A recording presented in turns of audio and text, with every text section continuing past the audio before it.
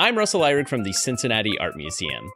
Liz Simmons, research assistant for the exhibition Frank Duveneck American Master, recently made a video for us highlighting Duveneck's use of costumes and caricatures in his artwork.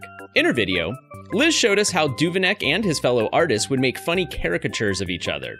Here's one he made of artist John Twachtman, and here's a remarkably similar drawing made by Robert Frederick Bloom included in this full page of caricatures. Caricatures are just drawings of people that exaggerate their features for comic effects. Sometimes they're really cartoony, like this Duveneck self-portrait, but other times they can look more realistic, like this caricature by Honoré Daumier. Daumier often used caricature to make fun of French politicians and even the king, which eventually landed him in jail for about 6 months. Of course, we still see caricatures used in political cartoons where we need to be able to recognize a public figure or celebrity very quickly. And you've probably been to a carnival or a theme park where you could have your own caricature made.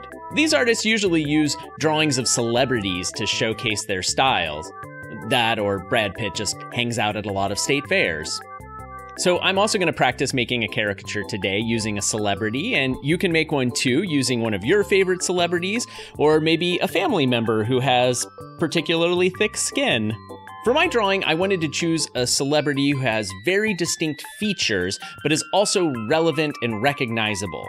So I chose Abe Vigoda from TV's Barney Miller. So I'm not a great caricaturist, and there are so many people who are way better at this than me, but I do usually have fun making them, and I also usually learn something from the experience. Even though caricatures are about exaggerating, they really require you to look carefully.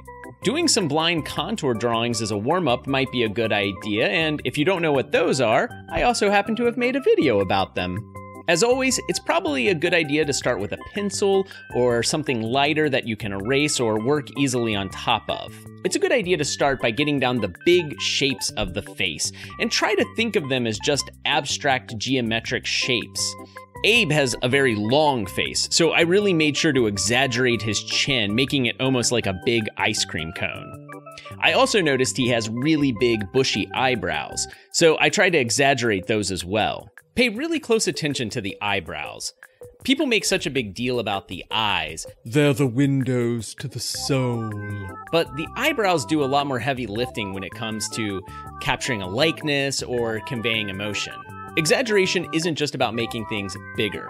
I noticed the space between his eyes and the top of his head was much more narrow than most people, so I exaggerated that too by making his forehead smaller. I would do the opposite if I were drawing Kelsey Grammer, for instance. Now that you have a basic sketch, look at your drawing and look at the person and see if there are any changes you should make now while it's still pencil. Are the eyes too big? Are they too small? Do they need to be higher? Do they need to be lower? Now's the time to make those changes before you commit to ink.